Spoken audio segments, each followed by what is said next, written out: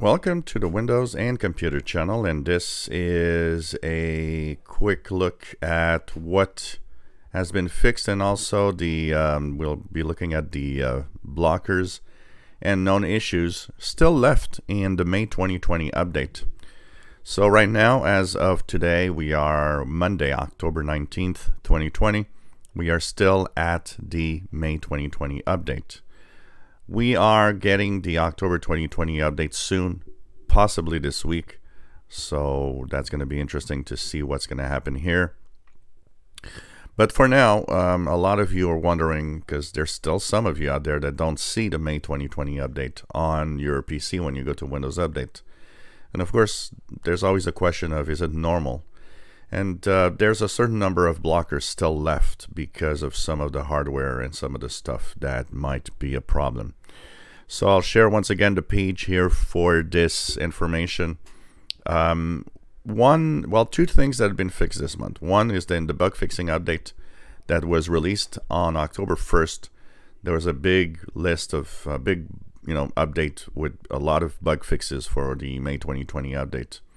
It actually removed a certain number of blockers for some users. So if you are on that version of Windows 10, an older version of Windows 10, and didn't see it, maybe it's there now.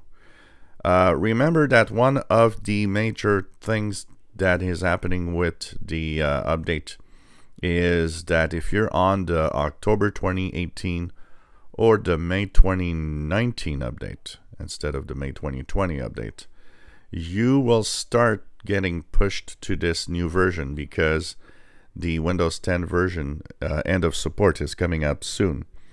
So on October 2018 update, you have a last Patch Tuesday update this coming November. After that, you're out of support. You need to move on to a newer version of Windows 10. And the month after that, December, is the month where the May 2019 update is actually going to be end of support. So you are both going to be pushed quite quickly now to at least version 2004. So this is going to make this version really catch on at a much faster pace, and this is going to be coming up in the next few weeks for you guys, because if not already. Remember that every version of Windows 10 for consumers has an 18-month support. So after 18 months, you have to move on to a newer version of Windows 10 to continue getting Windows updates. So what's going to happen with this is that you're going to be pushed here, but there's still a few things that are left. So here, one of the things they fixed is the WWAN LTE modems that might not be able to connect after waking from sleep. That was something that was blocking your updates. There's another one which was when installing incorrectly formatted third-party drivers, you had an error message. So that is also something that has been resolved, and these are now part of what before was blocking your Windows updates is now fixed. There are still some known issues that are known, and a couple of them are Connexent ISST audio drivers, and also certain issues with other types of Connexent audio drivers that might have problems.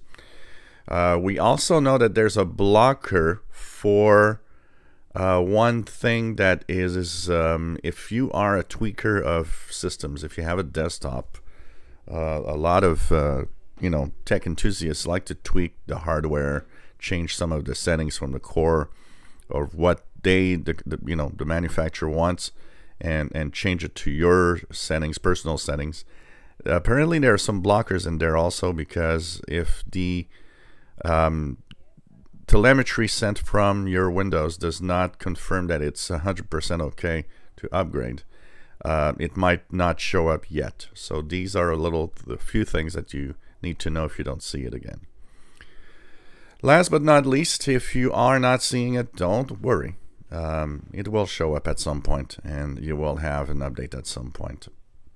I see a few people out there that say that they've tried upgrading to version 2004 and there was a rollback. I'll do another video where you can see where to get the the latest version of Windows, and do a clean install, because I think it's important to remind everybody that you can download Windows from the Microsoft website, and we'll talk about the terms and conditions also that are related to that in the next video. So I'll share this page. Still a few blockers left, but overall the upgrade pace is quickening, and it's actually going well, so there's really no problems. Once again, a lot of people are on the impression that there's a lot of problems and they haven't been fixed.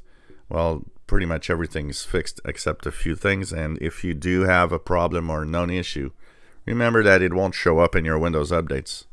So that's something to know. And last but not least, if you have one of the core issues of blockers that are known here, like the connection audio and so on, well, you can still try to update with the clean install by downloading with the media creation tool and all of that. It's gonna update if you force it. It's just that it might act weird for some reason if something is not right. So the link to this page is in the description below the video. It's updated from time to time, so check it out when you want to know if something is fixed, mitigated, or if sometimes they can add a new page with problems. And of course, this page will also bring you to another information, is that once the October 2020 update is released, on the left side you see all the versions of Windows and their known issues and fixed or resolved issues. The next version, 20H2, which is October 2020 update, will show up here, and you'll be able to see what are some of the problems that might appear on that version of Windows coming up in the next few days. If you enjoy our videos, please subscribe, give us thumbs up. Thank you for watching.